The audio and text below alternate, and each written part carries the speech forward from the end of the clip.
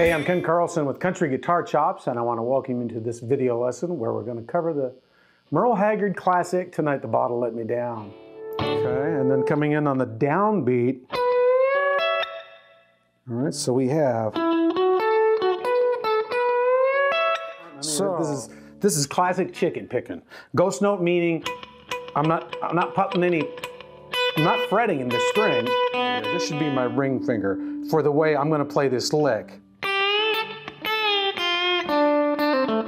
And then I pick the G string, I slide this whole thing down, and I bend that G string up a whole step. Okay, D major pentatonic scale.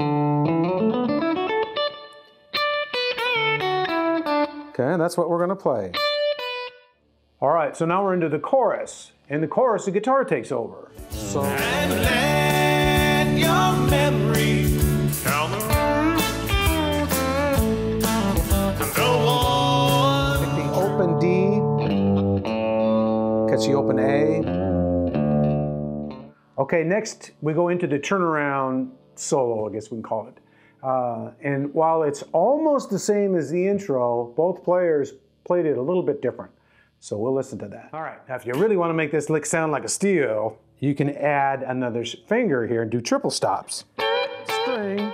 This is a really cool lick, by the way. You release it.